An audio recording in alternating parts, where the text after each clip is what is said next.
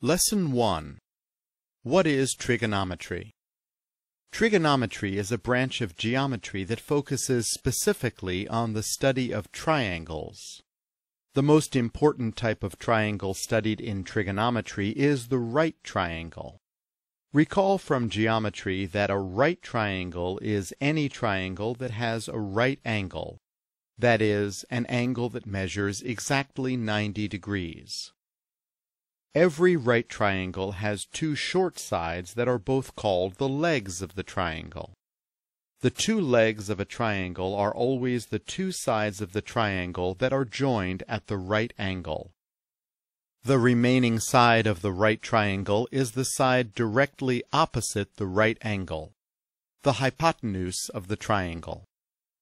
For example, suppose a right triangle has two legs of lengths 3 and 4.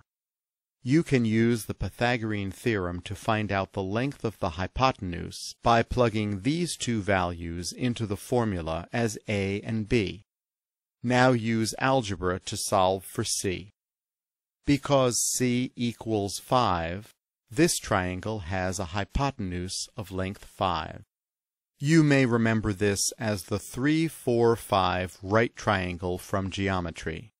In trigonometry, you work with right triangles in a new way. To begin, trigonometry uses a new variable called theta, which is a Greek letter. In trigonometry, theta stands for the measurement of an angle. For example, in this triangle, theta is the angle between the leg of the triangle with length 4 and the hypotenuse, which has a length of 5. The position of theta plays a key role to help you distinguish the two legs of the triangle. The leg of the triangle that makes up the angle theta is called the adjacent side of the triangle. The remaining leg is called the opposite side of the triangle because it's opposite from theta. Note that both the opposite and adjacent sides of a triangle are always relative to the angle theta. Remember, however, that the hypotenuse of the triangle never changes. It's always the longest side of the triangle.